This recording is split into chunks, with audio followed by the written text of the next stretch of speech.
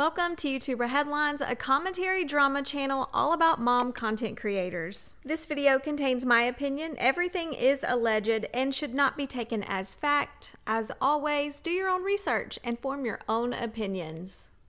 Recently, Jordan Page went on Dr. Phil. I watched the episode. Did you? Let me know down in the comments. I want to share some of my thoughts and opinions about what she talked about on the Dr. Phil show. But first, I have to show you some of Jordan's cringy Instagram stories.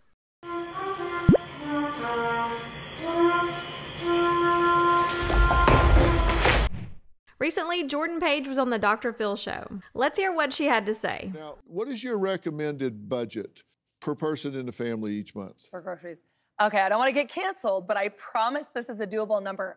I recommend you start at $100 per person in your family per month. What? $100 per person per month? She was just on Dr. Phil recently saying this. Even though the price of food has gone up substantially, she's still recommending just $100 per person per month. And it's funny that she started off by saying, I don't want to get canceled, but she's coming off like she's not confident in her answer. If someone asks you a question, you don't start off by saying, I don't want to get canceled, but... It works. You just got to stretch it. It's more about what you do with it than it is about what you buy and where and when you buy it. Okay, that's like $3.22 a day. It's doable, I promise. Yeah, Dr. Phil's right. It's like $3.33 a day per person. I'm not sure that would work for every family. Every family is different. Some families have allergies. Some families have to eat gluten-free. And some families want to eat clean, which those products cost more than, say, the Great Value brand at Walmart.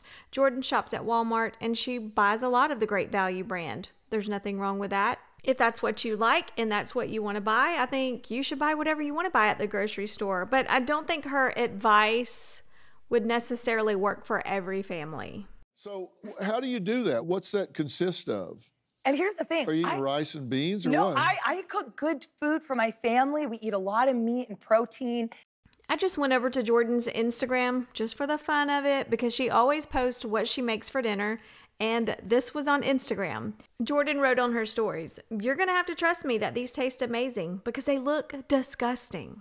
I mean, there's 10 of us. We've got some appetites. It's about shopping wise for one, but I think people put too much emphasis in how they shop.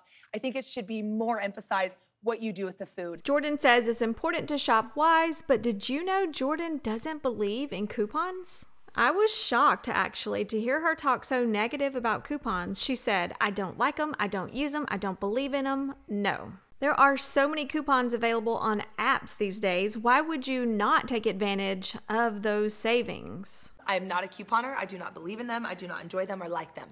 So sorry if you're a couponer. Here are alternative methods. But this video is from a few years ago, but how can you build your platform off of budgeting and saving money and all of these things, but then say that you don't believe in coupons? She might be the first person I've ever heard in the finance budgeting niche who said they do not believe in coupons. That just sounds wild to me because of the niche she's in.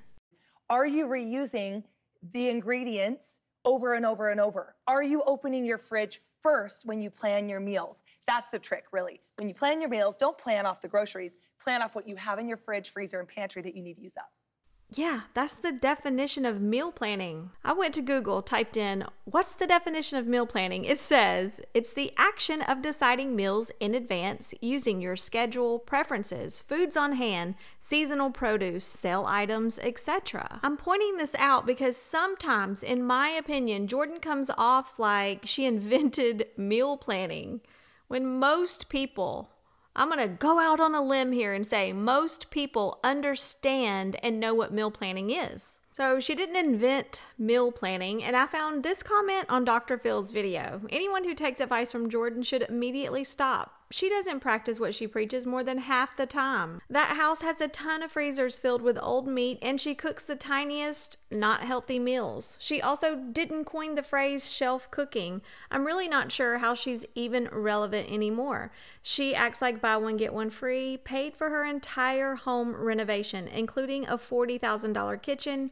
Please. I wonder where this viewer is getting $40,000 from, because I think her kitchen renovation was way more than $40,000. She paid around $1,000 just for a water fountain in her kitchen, just so she doesn't have to wash cups. She said her kids leave cups everywhere. She wanted to eliminate cups. This is to save the 600,000 cups that we use every day, because Davey just said, I'm so thirsty. And I said, oh snap, go get a drink. Who's next? You just walk by, and it's nice because this is our back door, so they can run in and get a drink. So you get 10 people to all eat the same thing? That's a good one, Dr. Phil. He even knows it. He said it while he was taking a sip of his water. But yeah, moms know the struggle is real. To try to get all of your kids to eat the same meal, that's got to be tough, especially for large families. Jordan has 8 kids. Are you really saying that all of your kids eat the same meal every night? I am not a short order chef, Dr. Phil, so yes. What do we say, kids? We say plug your nose and gag it down. If they don't like it, they have to eat it anyway. So she forces her kids to eat the meal that she cooks every night. She really just said, close your nose and gag it down. Can you imagine dinner time at her house? Like, you're having to force your children to eat food they don't want to eat. Now, I totally get that kids need to try new foods, and sometimes they need to be encouraged to try new things. Totally get that. I'm totally down with that. But Jordan's on national TV giving advice to millions of parents and just basically saying, tell your kid to plug their nose and choke it down. Well, I mean, some kids just can't do that. Some kids have sensory issues with food. I'm not buying this, and I don't care for her advice on this topic. Telling your kids to hold their nose and choke their food down, in my opinion, this is not good advice. This is dated advice, in my opinion. It comes across as very dated. I think Jordan should have prepared more for this show. She's on national TV giving advice to millions of parents, and her advice is, tell your kids to plug their nose and choke the food down. Okay, Jordan. If you want to present yourself, market yourself, and act like an expert, you got to come with the expert advice. And in my opinion, this just wasn't it. Yeah. What do you buy in bulk?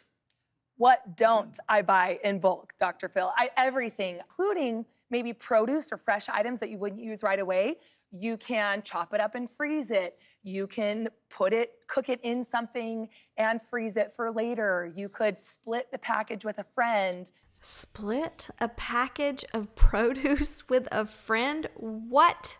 If I buy a huge pack of strawberries, say 5 pounds, you want me to sit there and split that package with my friend, have my friend send me money to pay for half of the pack? I mean, that just sounds like so much work. Who actually does that? Who actually splits package of produce with friends just so you can buy in bulk? What's the point of buying produce in bulk if I'm splitting it with someone, if I'm giving half of it away? What's the point? If you're buying in bulk, the price per pound is cheaper, so I'm sure you're saving a little bit there. Then you have to find a friend who wants to go in on half of your produce. You have to meet up somewhere, invite them over. Maybe you're seeing them at a sporting event. I mean, I don't know. That sounds like a lot of work just to split a package of produce. I found this comment on Dr. Phil's video. So I should buy in bulk for a small family? Sounds like that only works for large families. Limiting myself to $100 sounds tough.